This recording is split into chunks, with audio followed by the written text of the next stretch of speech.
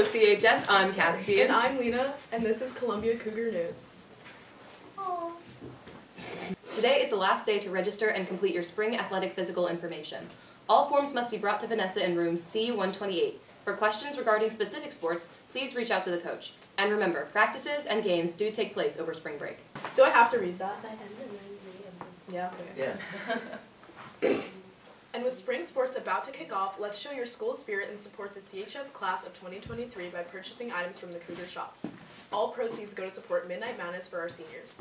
There are many items available, including lounge pants, joggers, hoodies, t-shirts, and car magnets. Just go to chscougarshop.com to support. Valentine's Day is tomorrow, so to get everyone in the mood, here's my warm takes. Lina, it's almost Valentine's Day. Okay. What are your warm takes? How about we start with the fact that I don't give a fuck.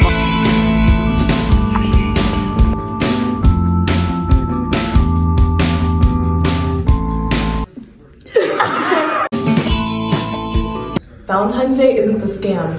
Love is. Do you believe in love? I guess, yeah. Wrong.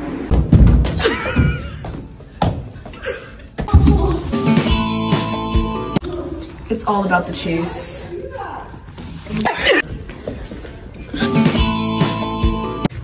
PDA in school is not okay. Weddings are a waste of money, and marriage is a scam.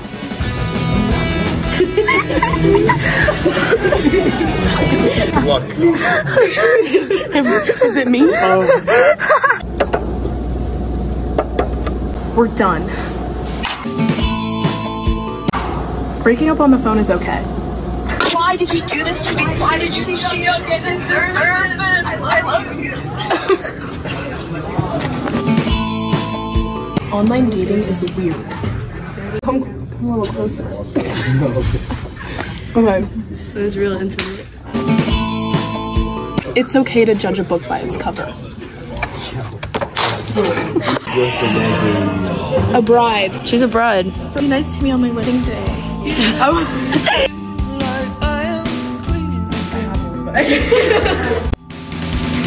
However far away, I will always love you.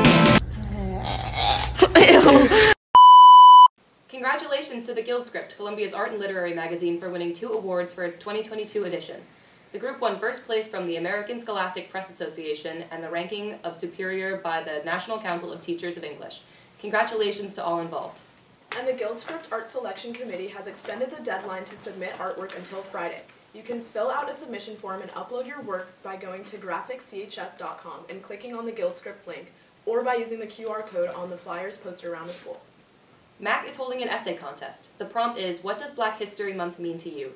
You can submit your essay to the email you see on the screen. All through the month of February, in honor of Black History Month, we will be spotlighting some CHS staff members to find out a little more about them. This week, we visit Miss Stewart. Welcome to the second interview for Black History Month, the second week. My name is Daniel, and I'll be interviewing Ms. Stewart, the art history teacher for Columbia High School.